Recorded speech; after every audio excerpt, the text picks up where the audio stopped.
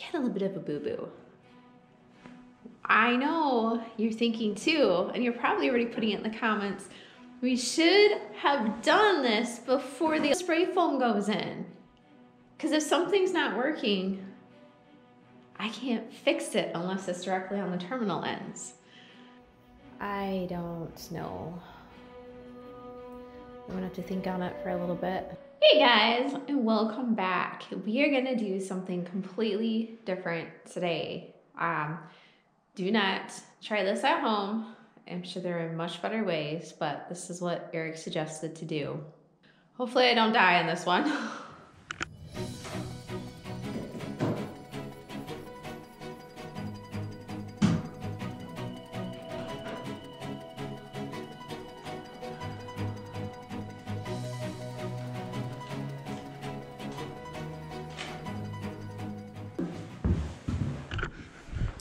I apologize, I don't have my tripod back in here yet. Let me show you what we have going on here. So we have our neutral going into the neutral port over here. We have our ground, which was the one that was a pain in the butt, tucked in there. And then we have our hot right here going into this right terminal, who is off. They're both off right now. I'm just gonna test one breaker at a time independently. And don't worry, this isn't plugged in right now. So this lovely little contraption is something Eric rigged up long ago. Oh, looky here. Ha! Huh. I bet you already know what I'm gonna do with this. Oh, before we plug it in, we're going to go through all of our light terminals and pull all the wires out. Because the last thing you want is the positive and negative crossing. And even though there's nothing connected in here, I mean, it wouldn't be very hard for them to just kind of catch each other and just not even know it. The only reason we're doing this is because it is going to be connected off-grid. I don't have my off-grid power yet. I don't even have a generator yet. Working on it. In the meantime, I can put temporary power in just enough to test all my lines. See, we had a little bit of a boo-boo. We should have done this before the electrical inspection. Yes, we should have. Or even better, definitely before the spray foam goes in. Because if something's not working, I can't fix it unless it's directly on the terminal ends. Didn't think about that. So I do have my multimeter. So this is gonna connect actually into the plug where the sugar shack, where the blue cord is right now. It's gonna plug in over there. Well, hi, doggy. Why you coming? Huh? You coming? You do puppies. You do puppies. Oh, get it in the camera. What are you doing? No bite. No bite my gaps. No bite my gaps. No bite my gaps. Nothing happening yet? All right, now's the time to put your comments down below as to what's gonna happen next. Okay, so the circuit breaker's off. I gotta flip it on.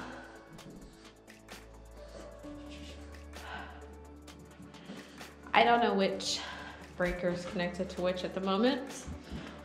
Whew. I am like, I know. Now, everyone is going to be commenting on the risk of getting electrocuted by touching the breaker power here. This is plugged into a 15 amp receptacle on the sugar shack. Now, just to give you an idea of how much power this produces, I looked it up and it said 1,800 watts of power. To put it into perspective, our horse fence, if you were to touch that, puts out over 7,000 watts of power. I actually just tested it this fall. Over 7,000, it's off the charts. I don't know how many times I've touched that. So me being upset and worried about getting electrocuted by this, while it is a possibility, I definitely have been electrocuted a lot worse. Okay. I don't know if these breakers work. The breakers could be broken. I think the way that you can test that is to take the wiring off, obviously, and then run your multimeter from the hot to the neutral, and it should have numbers pop up or something. Okay. Wish I had 2 cameras. I am like really feeling lightheaded right now. Ready? I don't know what that means. Does that mean my breaker's blown? See how you can kind of see a little bit of orange on that? I don't remember which one where, so we're gonna try this one first. What is that on your face? What did you got? You can't eat that. Yucky. Are you cutie? Do you like it butter spray foamed in here? Do you want me to shut the door? Is it cold? She just wants me to leave. All you want to do is play all the time. What are you, a puppy? No, you're too big to be a puppy. You're not even a year old yet. Look how big you are. Anyway, so this was sent to me like a year ago, 2 years ago. I forget which. A whole bunch of electrical stuff was sent to me for working on my horse trailer. And believe it or not, I've shot like, I don't know, no less than a dozen videos on working on the horse trailer. But I work like 2 days and then I have to get pulled off to something else. So you guys haven't actually seen the last couple of videos on the horse trailer because I never posted them. But I have been using this a lot. It's pretty cool. And I'm not that talented with it yet. So, like I said, we will see if we can get this figured out. Let's see, we want amps, I think. All right, so I did look up a tutorial online and they actually did say to take the red and the black and poke them into the slots and set your multimeter to 200 and it should tell you the volts, it should say 110 volts. Do it just like this. Yes. Nothing, which doesn't surprise me. So now we're gonna check the other one.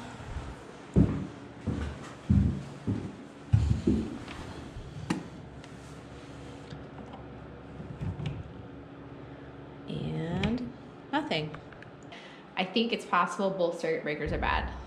It's very likely. I mean, that sucker's been through the ringer. The cord, I don't know. The cord might not be working. The daddy might not have wired it very good in the plug end. I know it's possible. I did not see it, so I don't know. If we test the circuit breaker, that'll let us know if we're actually getting power through this line or not. I'm gonna look that up real quick and get back with you. Again, electrical stuff is kind of dicey to find online because most people don't want to put stuff online and then have someone come back, mess it up, and then like say, oh my gosh, you killed me. Here's what I was able to find. So we have our digital multimeter here. The breaker, I believe, is in the on position. We have our black, neutral, and our red hot. So black goes on the box, and then the red comes up here and touches the screw part up here. So nothing I've been able to touch up here is showing any reading at all. All right, so I unplugged the cord. I did test this on the outlet and it was reading 120, 118 volts. So it's definitely working. Then what I got to thinking after I unplugged everything out of here is to test this on here. We're gonna put one down here, one up there. Nothing, it's on ohms. And ohms measures resistance, I think. So we're gonna do red there. And here, we turn it off, draw out my camera, and then we do it again, we get nothing.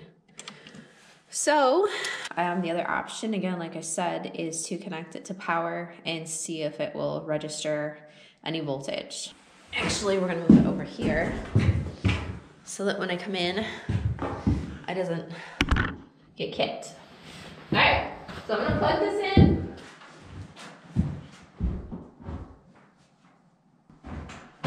Okay, red is hot, black is not, in the case of the multimeter. So we're gonna swap hot and going on black, because on this black should be hot. I think we go to those two. Okay. So this is testing on 119.2. This is testing exactly the same as the outlet. So this is getting juice. The circuit breaker ain't getting any juice in there, so we gotta figure out what the deal is. What if the whole breaker box is bad? Do breaker boxes go bad? And I just stuck that whole thing up in there. I should just bought a new one. I don't know. Put your comments down below what you think the problem is. Or if you know what the problem is, you're already 10 steps ahead of me. All right, real quick. I finally managed to rip the breakers out. They're both right there. They are tough little boogers to get out. And when you Google how to remove a circuit breaker from the panel box, you get all these detailed instructions about turning the power off, blah, blah, blah. But nothing really about how to just yank the sucker out. So those of you who are wondering, you on this version, you tip it back and it'll just kind of sit there and hang out. And then you have to yank it really hard towards yourself, and then it will come out after you tip it back. So you can see we've got some spider web stuff going on here. Yeah, some spray foam that came in down here that needs to be cleared out. And I don't know if you can see it on camera, but it looks like the mud wasps got in there too. And I'm not sure if this little bit of corrosion is gonna play a factor on it or not. All right, so we're gonna go here and here. Uh-oh, there it is, there it is. That's what we're looking for right there. And nothing. Yep, nothing. So in theory, if you touch this end and this end like that, it should be screaming again if there's a connection in there. There should be power, just like, I mean, this is pretty much a glorified light switch. On, off, right? So that means that the switch puts a break right here in the connection. So this side and this side should both be receiving power if this is in the on position. Actually, let's turn our light switch on and see, just for giggles, if we get that. Oh, look at that. Genius. So, what do we know? Watch this, watch this. Okay. Boop. Working light switch. Am I a genius or what? All right, we'll do it again. Oh, it's called continuity. That's probably the only electrical term I can think of. Continuity is the flow of electricity. There ain't nothing flowing in this, ain't nothing flowing in that. This is working great. And this is gonna work great too because I did an awesome job wiring. Yeah, so everything's gonna be switched off. So, and actually, I should be able to stick it in this and have the same effect. Oh.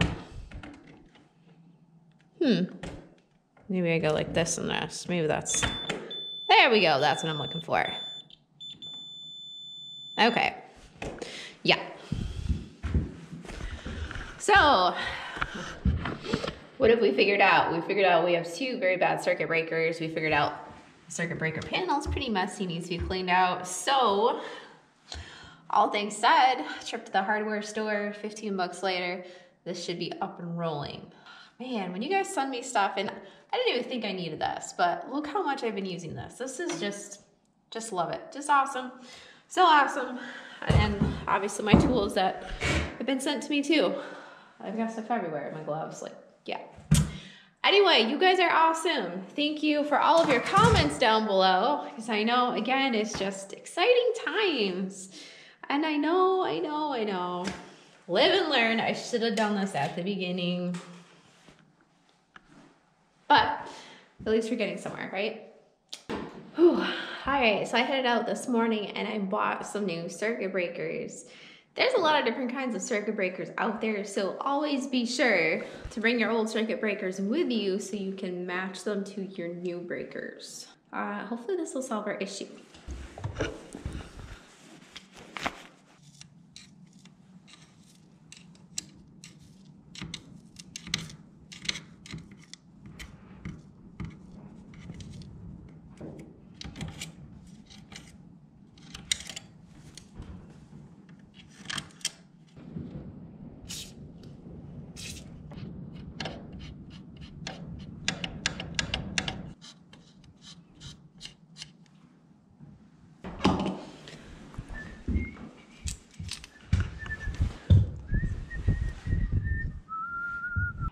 I think I should have paid better attention to how this was in there because I don't know how to put it back.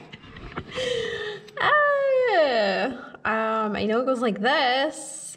Oh, good gravy. So, all right. Everything looks clean and tidy. We're gonna stick his butt end in first. Okay, good. And then,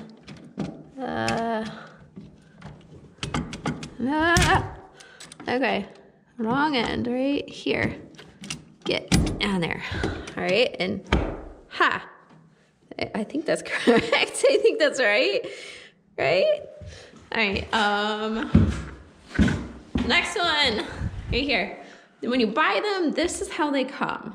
Okay, they come with the orange already on. And I think the reason is just to let you know that that's what it looks like when it's been flipped. And this one is not because I was playing with it. Yeah, that's why. So, always inspect your contacts just to make sure there's nothing weird on there. This one's gonna be harder because he's on the tight end.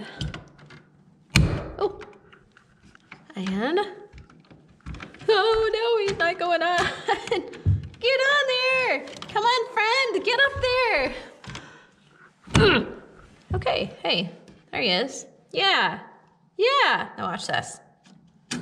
Oh, that looks so much better. And this one's obviously tighter than this one for whatever reason. So guess what's next? No, I'm not gonna connect it to power. I'm actually gonna connect the multimeter on it first. Okay, friend. Ohms, continuity. So it doesn't really matter which end goes where because there's no power going through this. So right now it's in the off position. So you stick one connection there and one connection up here and nothing. So we're gonna turn this on and then connect it. There we go. That means it's working.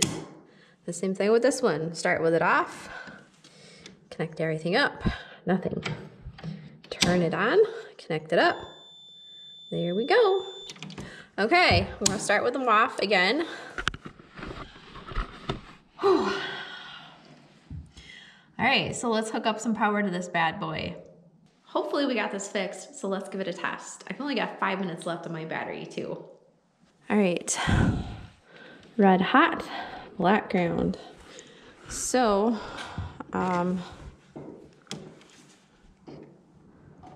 it should be reading nothing at the moment because the circuits are off,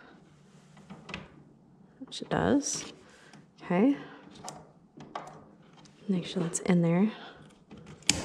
All right, we got live power and there we go. Okay, 120, that's what we need. All right, and also if you're using one of these, make sure to play the buttons a little bit because they might be triggered. And you can see here we have 123. So it's actually getting a little bit of power surges. 121. Let's see, I'm actually gonna test the lights real quick too. I don't know which switch goes where. Yes, all right, so we're gonna throw this switch on. Shit explodes. So which one's it gonna be? I don't know. So this is not the line. I don't know if I can aim the camera up this high. It goes like that. Oh, it's this one right here. This one I know goes to the outside. I'll show you at the same time. Red is hot, black goes on white. Don't ask me why, I didn't make up these rules. So, awkwardly try not to shock myself here.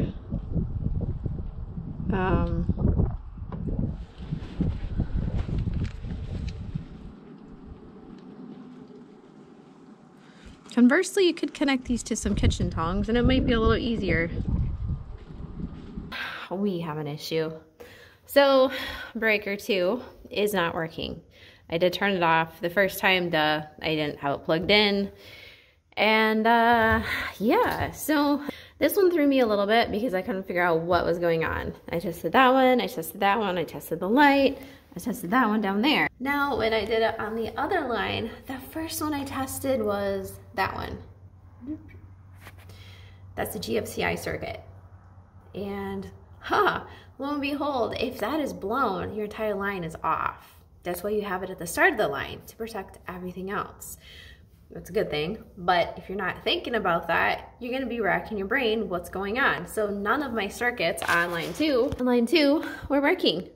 But where's my GFCI? Oh, gee, he's way up there. All right, so we pulled this out. I didn't see any like major installation back there, but I cannot get these buttons to trip.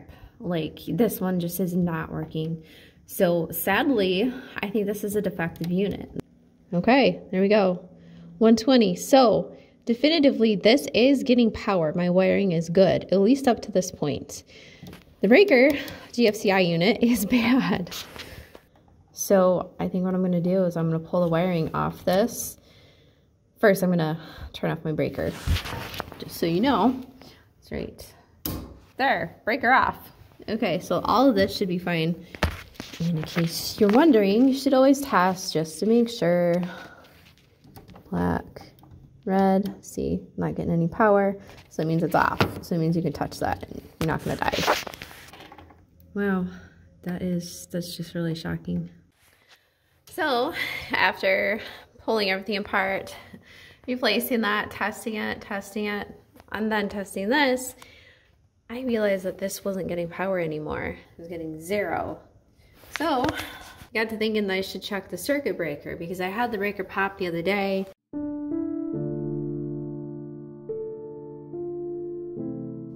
I don't know.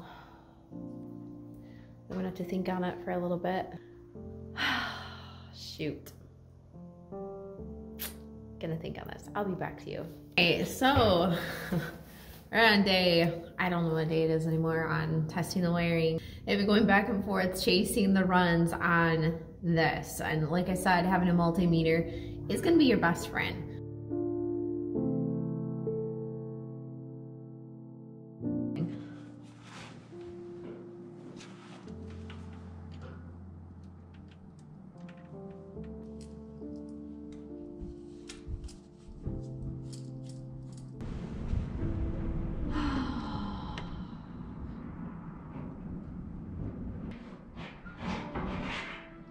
I don't know what to do.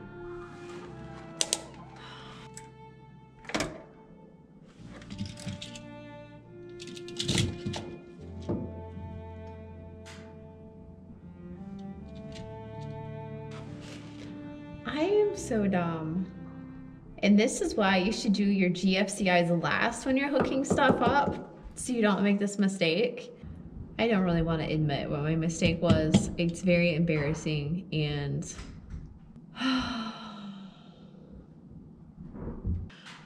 okay. One side is black and one side is white. I don't know how that just slipped my brain.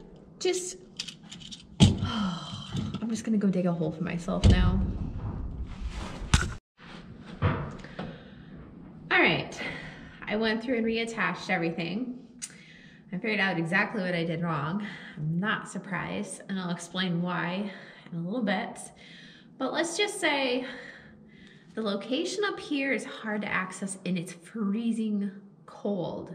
So all the air on the porch just blows right up and into this area before the spray foam. Now the other GFCI unit, guess where that was located? Right next to the heater. So you can put 2 and 2 together as to what happened. Anyway, we got it all connected. I flipped the circuit breaker on the house. So now I'm gonna flip the circuit breaker here. I'm not sure why this circuit breaker is not tripping. That is very concerning to me. But we have the GFCI, so it is doing its job. I'm gonna flip it. I'm gonna check again. You're getting power. I'm gonna check the bottom one.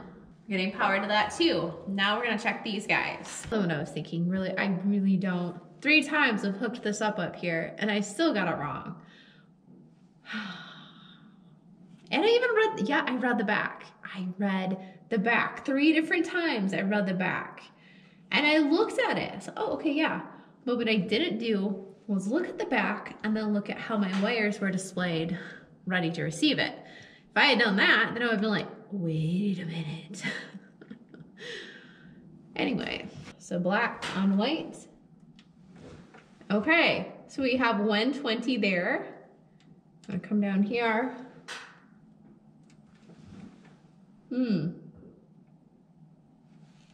We have nothing. And we're gonna hit this. Why? I don't know. This is supposed to be correct. I checked everything.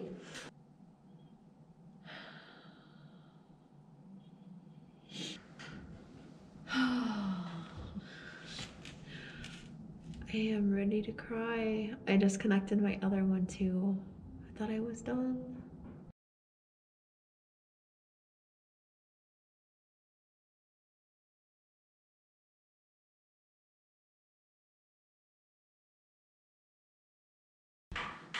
Okay, this is the circuit breaker that was on the line that was working. I should have it wired up correctly. Honestly, I'm scared that it's still not gonna work. I don't know what I'm gonna do if it doesn't. I have tested it so many times. I tested the breaker panel box, everything's good in there, and now I just have to test this.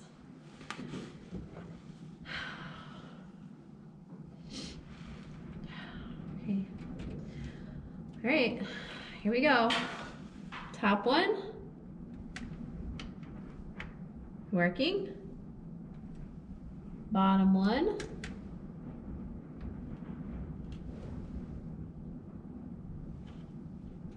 Do you see that?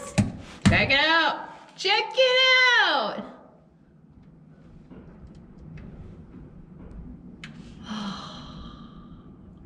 It's a beautiful, beautiful thing. So, it's possible that when I wired it incorrectly, it might have fried the inside. Problem solved. Now I can go through and test all the rest of my outlets. Let's go. Woohoo!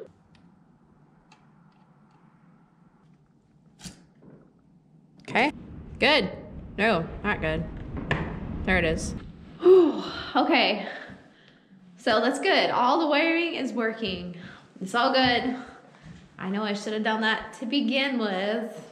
And I know you guys are wondering why the inspector didn't catch that, but again, he would have had to like really climb on a ladder to look at it. And this was the rough-in. From what I understand, the rough-in, you're not even supposed to have the terminals connected. At least that's what somebody else told me. So I don't know.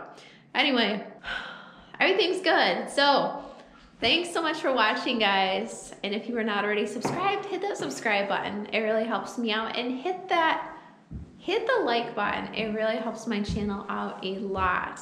I really appreciate it. Thank you so much, guys. And look forward to seeing you on the next one. Love you guys. Bye.